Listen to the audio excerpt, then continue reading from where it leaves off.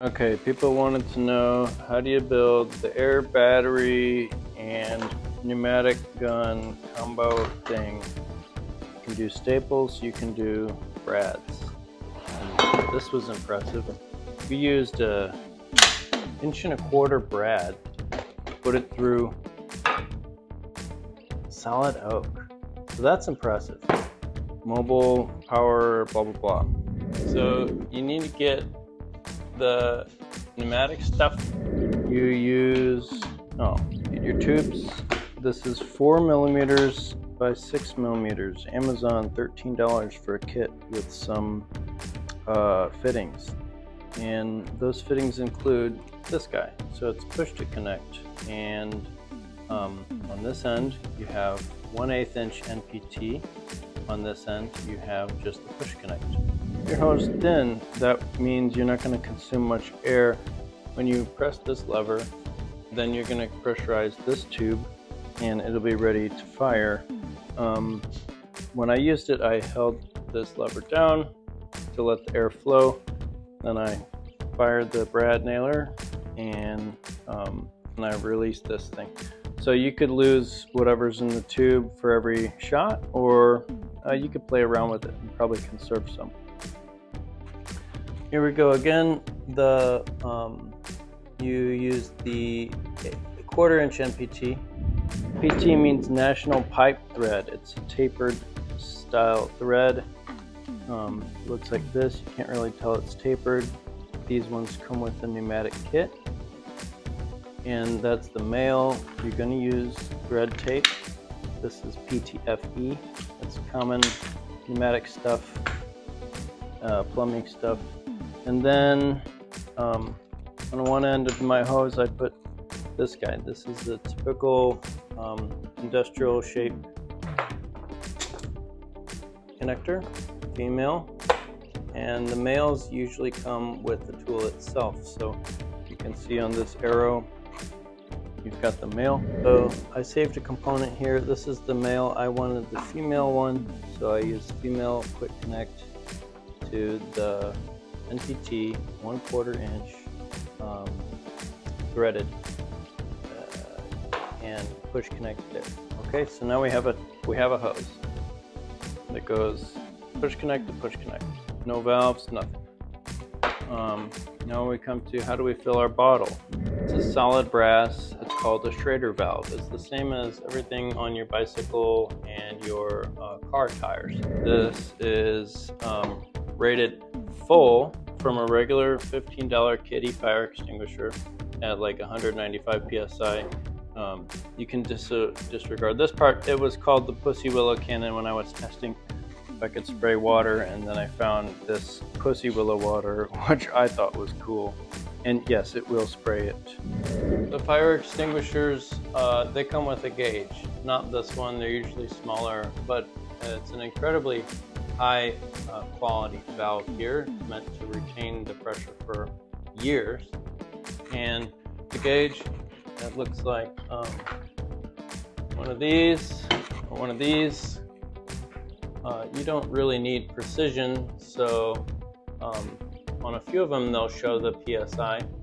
So 400 PSI won't break the bottle. That's kind of neat, but we're not regulating. In this invention, we're not regulating, and these tools are intended to take like 90. 90 will drive it nicely. And above 90, you can do this adjustment. Let's see if this one has an adjustment. Usually, this is one of the cheapest things you can buy. I think you could probably adjust it here for the pressure. I'm more familiar with my rigid brad nailer, and you can adjust the, so you start with the high pressure and you dial it back. And this is the adjustment knob to drive the screw deeper or shallower. So you have to get familiar with it. The awesome thing is, when we fill up this bottle, we can just get an 1.25 inch into solid oak right off the bat, and that's awesome. I did these 5 units on the first test without any refilling. Back to the bottle. You start with a new one, then you have to remove this part. So the bottle. Ever wonder what it looks like inside? It has a rubber ring, aluminum male threads, and steel body. This one hasn't been cleaned very well. Steel bottle and aluminum threads. Okay, but how do you get this guy off? Well, they come with some plastic coating. You might have to file a little, and then usually it's an 11mm wrench that will fit right on there, and you can unscrew. But it's actually bonded with some sealing resin. The way that I handled that was use a little torch. A hot air gun is sufficient, like for soldering purposes, or you can use a little torch like this one.